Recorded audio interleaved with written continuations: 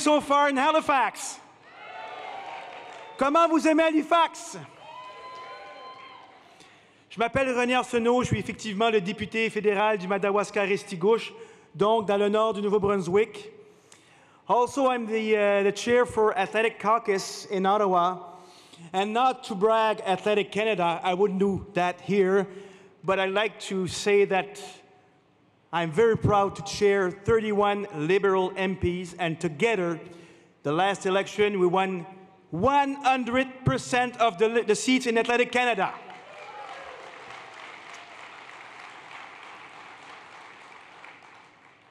Le prochain invité que je m'apprête à vous présenter, c'est quelqu'un que j'affectionne beaucoup, tout particulièrement pour son énergie, il est assez hyper, sa sincérité, mais aussi parce qu'on apprend à le connaître de plus en plus. Ça fait déjà 2 ans et demi qu'on est élu. C'est quelqu'un qui a une très belle personnalité. C'est un homme d'affaires accompli, il a été avocat, et depuis l'élection de 2015, il a été d'abord nommé secrétaire parlementaire du ministre des Finances pour ensuite devenir notre ministre actuel du Commerce international. Mesdames et messieurs, je vous demande d'accueillir l'autre petit gars de Shawinigan. Shawinigan, on le sait, c'est la région du Canada qui nous a laissé le fameux slogan « Que voulez-vous » Alors, mesdames et messieurs, sans plus tarder, je vous demande d'accueillir chaleureusement le ministre François-Philippe Champagne.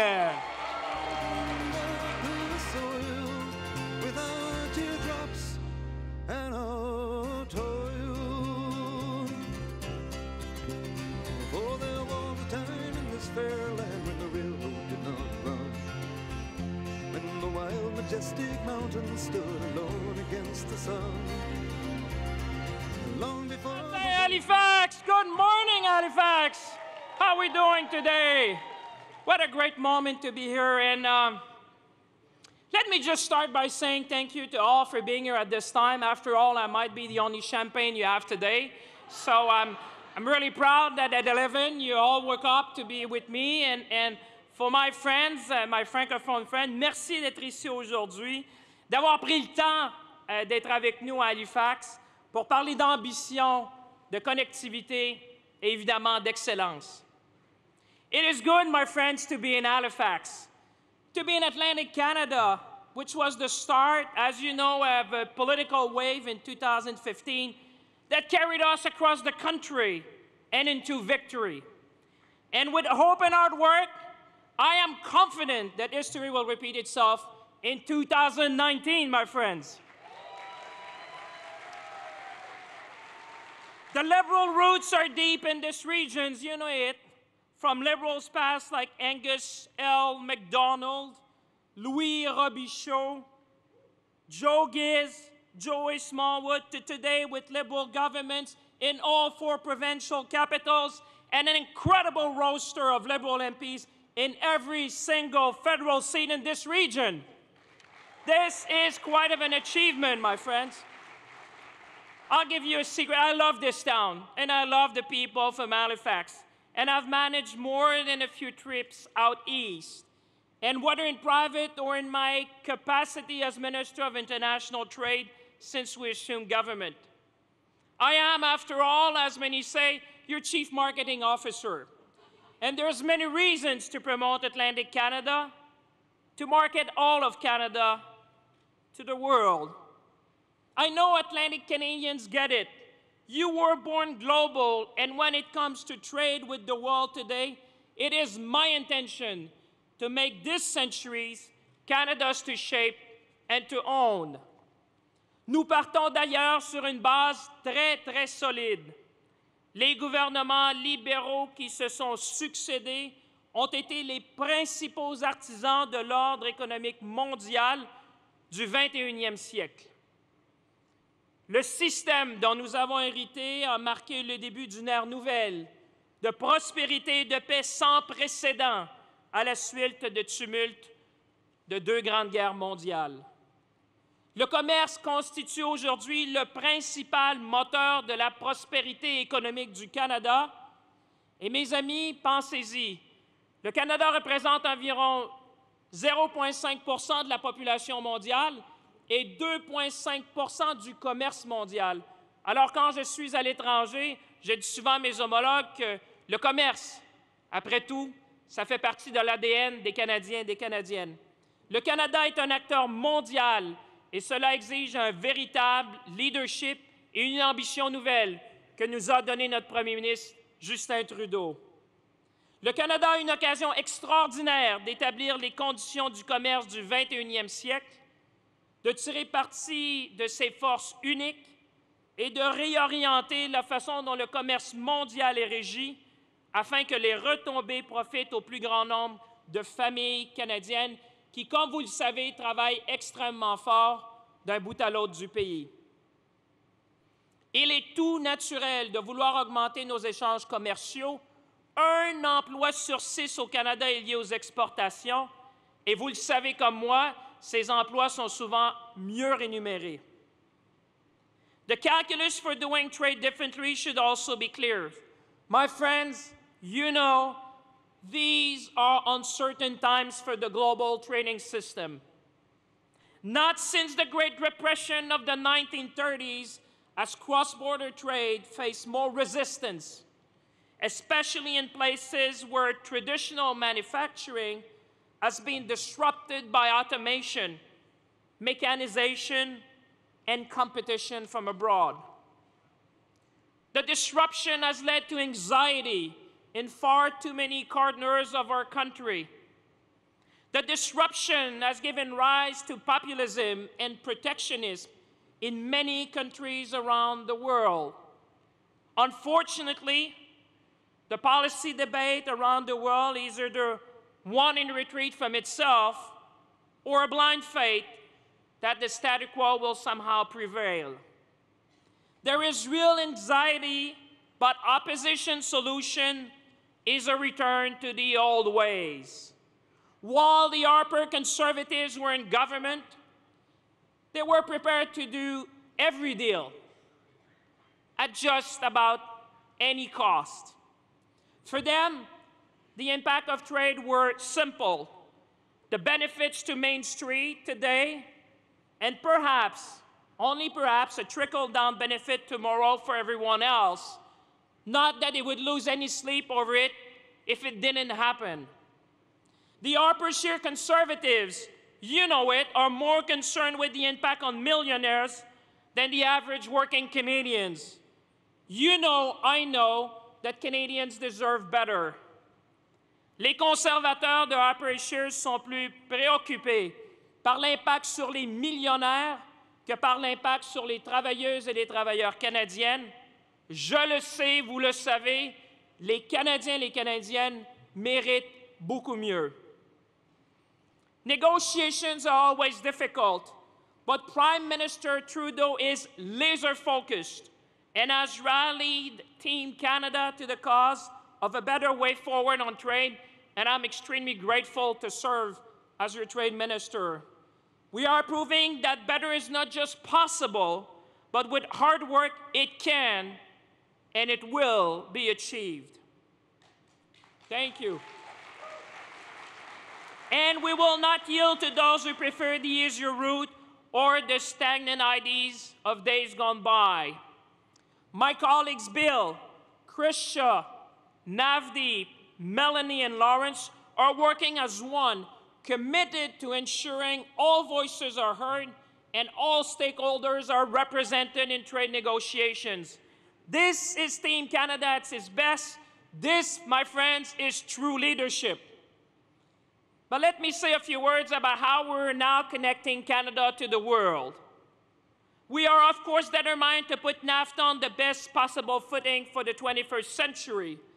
And I would like to take a moment to offer my continued support and true admiration for the work of our foreign minister, my friend, our Minister of Foreign Trade, Chrystia Freeland, on that very strategic file. She deserves all our support, she deserves all your applause, and we will make sure that she sees these applause wherever she might be now defending her interests. But my friends, you understand that there's never been a better time to diversify. In fact, I believe it's an imperative if we are to truly grow the pie and create more opportunities for the middle class and those, as you know, who are working hard to join it. With CETA, our landmark trade agreement with Europe that we secured last September, Halifax is now closer than ever before to Hamburg in Germany. With CETA, we have secured a market of 500 million consumers, public procurement in the trillions for Canadian businesses, while protecting our sovereignty and our environment. Less than a year into force, CETA is already proving to be a great success story for Canadians from coast to coast to coast. Let me give you just one example. Since we are in Nova Scotia, let's talk about lobster. And after all, I spoke so much about lobster when I was last in the UK that the BBC called me the lobster man, which I thought was quite funny from a guy from Shawinigan. Overnight, lobster now has huge competitive advantage over lobster from New England. They just can't compete anymore in the European market. That's what it means to open market, providing opportunities for fishers or farmers or small and medium-sized businesses in our country. Yes, we should applaud because those are the people. We do trade agreements to provide jobs to Canadians. That's what this agreement is doing across our country. And with the revised CPTPP signed last month, we have now added a further 500 million consumers in Asia to the ever-growing pie for our businesses. Another 14% of the global GDP is now open to Canadian businesses with preferential market access. This is a true achievement, my friends. Once again, we took what was the TPP, a deal that the Conservatives were prepared to ink at about any cost, and we took back control of Canadian sovereignty and our interests from culture to intellectual property. Canadian content and ideas and innovation are not only secure now, but are poised for amazing success in Asia. That's the impact of the Liberal government. These two agreements together have opened up markets to 1 billion consumers for Canadian exporters and our small businesses across our nation. But we're not stopping there. You would not expect people who have as a slogan hope and hard work to stop there. We're also negotiating with Mercosur, a union of Brazil, Argentina, Uruguay, and Paraguay, to add another quarter of a billion consumers to our hemispheric trade. We are moving forward on expanded membership with the Pacific Alliance, a union of Mexico, Peru, Chile, and Colombia, adding another quarter of a billion consumers to Canadian businesses. In addition to the new CPTPP, we're exploring talks with ASEAN in Asia, a dynamic market of 660 million consumers. Imagine the potential where more than half of the population is under 30 years of age. This is what we're doing for Canadian workers and Canadian business. We are bridging the gap between North and South, East and West. Let me tell you, we're not just a country of 36 million. When it comes to global trade, it is preferential market access that matters. With our work to diversify access for more Canadians, we are set to become the most connected country on earth. And while I was with our Prime Minister in Paris, we were chatting and we said, let's realize that Canada is at the center of trade in the G7. In fact, Canada is the only country with a free trade agreement with all other G7 countries. This is Canada in 2018. This is Canada on the world. This is Canada for our workers across our country. Alors que nous œuvrons à la création de ces débouchés, nous devons aussi veiller à ce que ces accords engendrent de la prospérité. Je voyage, comme vous le savez, aux quatre coins du pays pour représenter les avantages des accords que nous avons conclus. Nous devons continuer de travailler ensemble pour que ces accords se traduisent par une prospérité réelle dans chacune de nos régions, dans nos villes, dans nos communautés, dans notre ruralité au pays, pour que les Canadiens qui travaillent fort et leurs familles puissent avoir de bons emplois. Ensemble, nous pouvons établir de nouvelles plateformes pour aider les Canadiens à réussir sur la scène internationale et ainsi créer un plus grand nombre d'emplois bien rémunérés pour la classe moyenne au pays. Mes chers amis, chers libéraux, non seulement il est possible de faire mieux, mais nous prenons des mesures concrètes pour y arriver. So let me spend a few minutes to talk about our progressive trade agenda, something I'm extremely proud of that we have crafted for Canada and which everyone is looking at us around the world.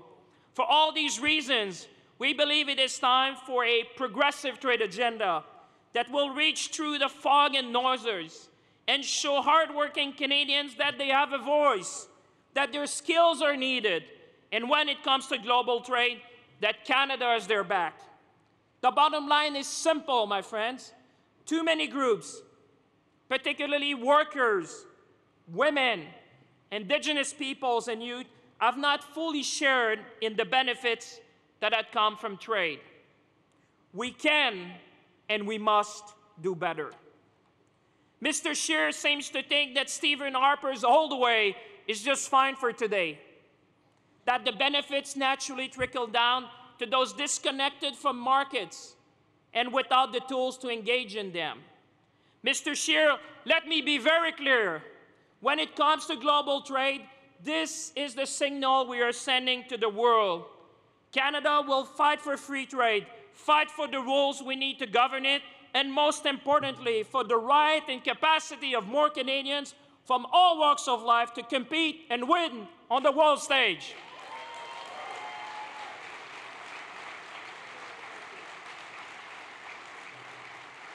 My friend, Mr. Scheer on the idea on trade is to start negotiation with the UK. He went so far as to travel there last month. Well, I hope he had a good trip. I'd say great idea. In fact, it's so good that we had the same idea but 6 months ago when discussion with the UK were announced. Mr. Scheer, if you're watching us, perhaps if you start by looking into the present rather than in the past, you might also stumble on a good idea. Granted, I'll give him that. 6-month-old is actually pretty recent thinking compared to some of the ideas of Andrew Scheer and Stephen Harper's party. Progressive trade is about protecting our sovereignty, tapping into our innovation, and making sure that the new credo for trade is that this must be a march to the top, not a race to the bottom. Canada expects us to fight for strong environmental rules, strong labor standard, and strong governance principle. This is what we are fighting for Canadians in our trade agreements.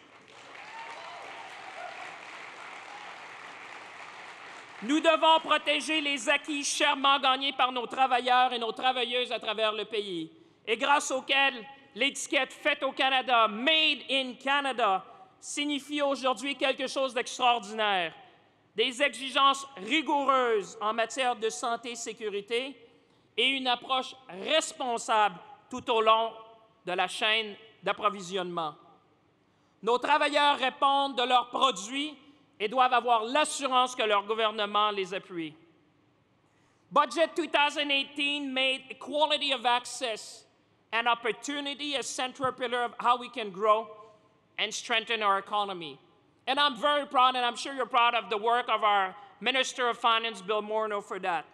We are taking that approach into our progressive trade agenda and into our G7 agenda to ensure that more women-owned businesses are expanding internationally, engage in trade, and reap the rewards that come with it.